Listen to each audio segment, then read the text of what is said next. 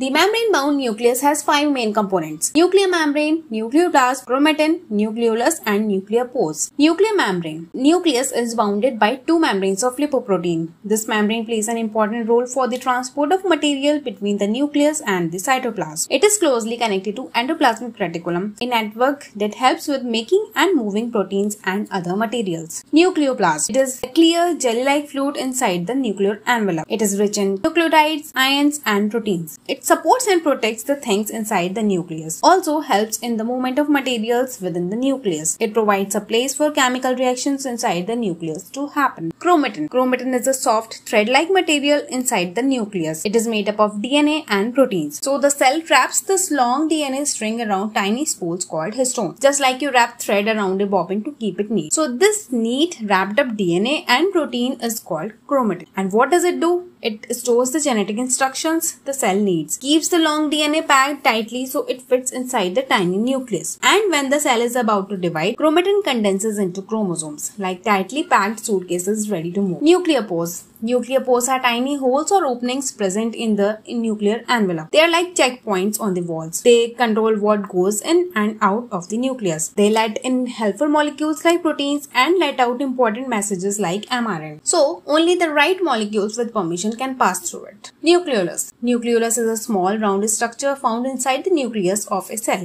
It is like a mini factory that makes the parts of ribosomes that help build proteins. And how does it work? It produces ribosomal RNA, assembles rRNA and proteins to make ribosome subunits. Then these parts are sent out of the nucleus into the cytoplasm where they become working ribosomes. So now you know the nucleus is no ordinary blob in the cell.